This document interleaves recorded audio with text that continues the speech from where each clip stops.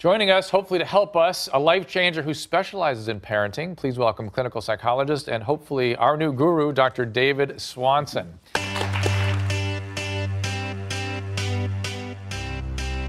Dr. David Swanson. Extra life changer, Dr. David Swanson. Dr. David Swanson. Dr. David Swanson. Dr. David Swanson. Dr. David Swanson. Welcome back to our life changer panel. I've got a question for you. Yeah? I've got something that I'll bet Dr. Drew doesn't know. Okay. You a big David Cassidy fan? Not really. No. You're scaring never. me, though. Not even when I was a kid. Can we throw the picture up? Do we have a copy of that? I found a picture. Oh, God. Look at that. Look at that. That is beautiful. I'll tell you how I got that later. You like my fashion sense? That's the best that 1974 had to offer, Look I'm telling you. Look at the collars. Look at that. Embroidery. Looked like Sister Bertrill ready to take off with that collar. Strapping young man. Yeah, oh yeah. Now I see what Susan was after, you know? Simone, you still hold by what you said about urging men to be like me? Think of that. I'm loyal. Oh my goodness.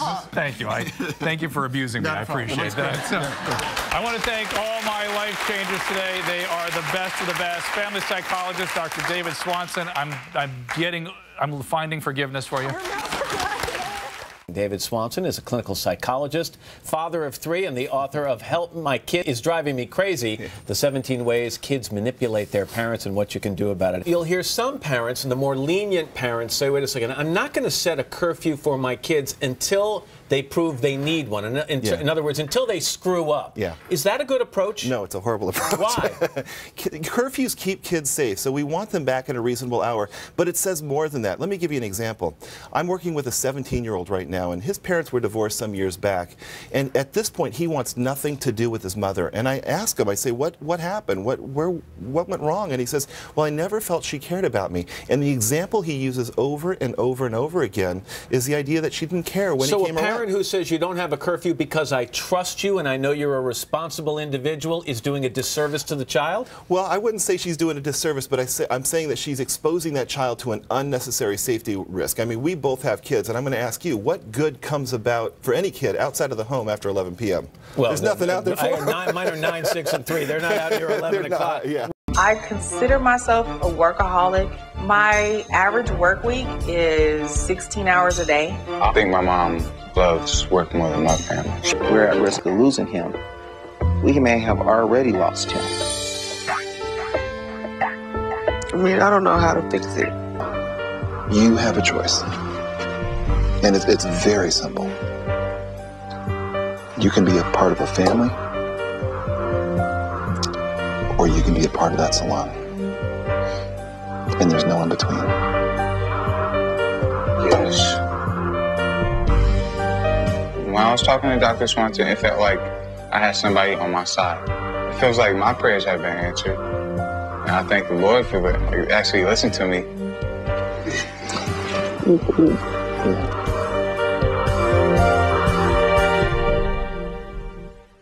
Before the show, we went to your house. You did? We did. And we thought it would be really fun to interview your kids and see how well you could predict their answers. And we're going to see that right after the break. Oh, it's like the Newlywed Game. We're going to play a little game, Lisa. Okay. Like I said, we went to your house before the show, and we asked your kids a couple of questions, and we wanted to see how well you could answer them. Okay. All right? You ready to play? I'm ready to play. All right, well, listen, the first question we asked your kids, you're going to love this one. Uh-huh. Who's meaner, Mommy or Cruella de Vil? I'm going to say Mommy. Thought writing on this. We got big prizes. Not good, but good. You know, Okay, big. yeah, not good, but big. Let's see what they had to say. Okay. Oh, God, I'm so scared. Cruella de Vil. Cruella de Vil. Mommy.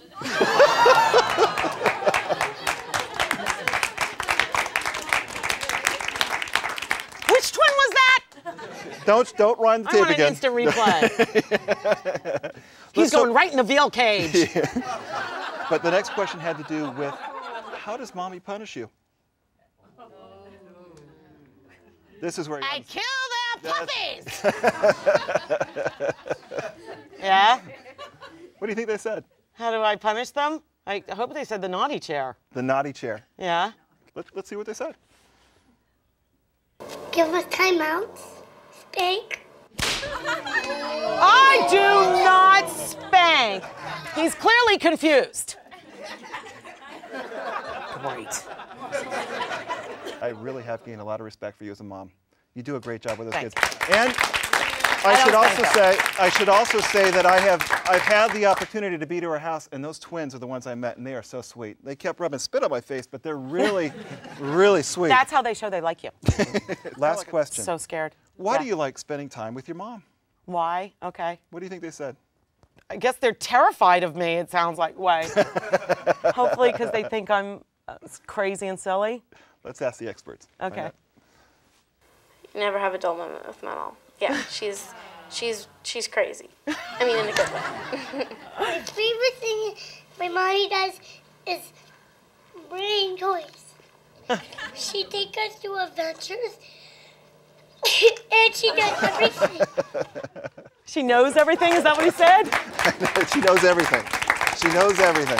Aw, I'm gonna bring them stuff.